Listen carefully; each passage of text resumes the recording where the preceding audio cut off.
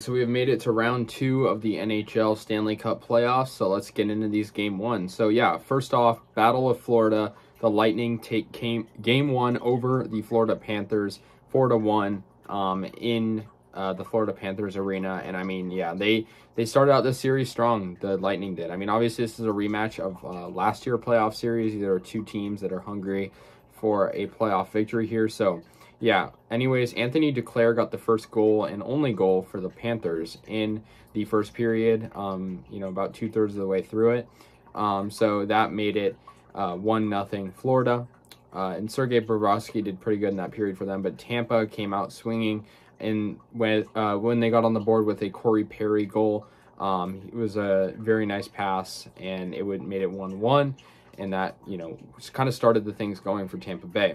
In the third period, Bellemare scored one for them, and then they got one later on from Kucherov, who's also been really good in this playoffs. And so Ross Colton got the ending goal, made it 4-1, and the President's Trophy winners lose game 1. Obviously, they sort of struggled in certain games last series against the Capitals, so I don't doubt that they're going to win games in the series. But of course, the Lightning are familiar with the Panthers, and I think this is a good matchup. And so, yeah, I mean, it's definitely going to be a good series, but Lightning take game 1 4-1.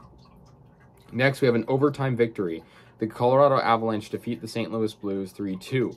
And this was a really good game goaltending-wise for both teams. Jordan Binnington had 51 saves, and for the Avalanche, they had a .920 save percentage from Darcy Kemper. So, I mean, a really good matchup. I think, obviously, the Avs, are going to win the series, but still a good game 1. Ryan O'Reilly got the first goal for St. Louis, and that first goal of the game kind of set the tone for him, made it 1-0. In the second period, however, Nick Hushkin got a goal, tying it up for the Avalanche, and that made it 1-1. Binnington was playing really good up to that time. He got a lot of good saves. Jordan Kyrou, though, tied up the game nearing the end of it for the Blues, and really good passing by them, and just getting that goal really helped them out. And then we went to overtime, and Josh Manson, about halfway through the period, won it for the Avalanche. So they take game 1 3-2, but overtime it was a close one, so we'll see what happens in the remainder of the series. Next, we have the New York Rangers, another overtime game. New York Rangers losing to the Hurricanes in Carolina. 2-1 finish in the first period. Philip Chytil got the first goal for the Rangers.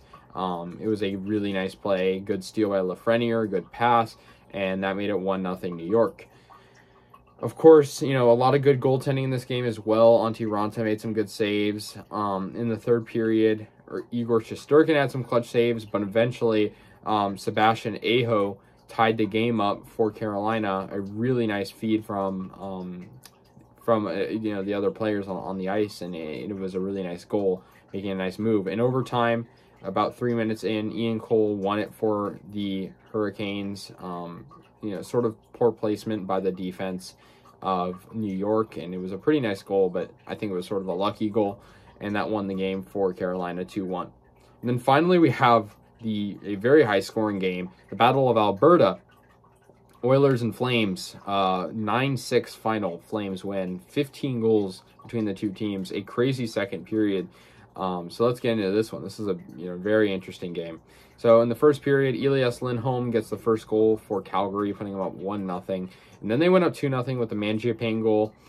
And then they went up 3-0 with a Brett Ritchie goal. So this was just a crazy start for him. Connor McDavid, though, got the Oilers on the board. Nice goal from him. Nice skate work. And that made it 3-1. In the second period, and that was all in the first period. Blake Coleman got the Flames another goal, 4-1. So they responded 5-1 after Blake Coleman got another one. So they went up 5-1. However, Bouchard got a goal for the Oilers, making it 5-2. Matthew Tkachuk got one for the Flames, making it 6-2, and Calgary just kept responding. Zach Hyman got one for the Oilers, making it 6-3. So very back and forth. And then 6-4 from Hyman's other goal. Draisaitl made it 6-5. So all of a sudden, they're down by a lot, and then it's a one-goal game. And so, in the third period, Kyler Yamamoto ties the game up at 6 for the Oilers. How crazy is that? Now, of course, the Flames would score the remainder of the goals, but that's just a crazy comeback. Rasmus Anderson got the goal for the Flames, making it 7-6, and then they went up 8-6 with another goal from Tkachuk, and then won it as Kachuk got the hat trick at the end of the game, scoring on the empty net. So the Flames win 9-6. Those are all the game ones, guys. Let me know your thoughts. I'll see you guys later. And yeah, peace out.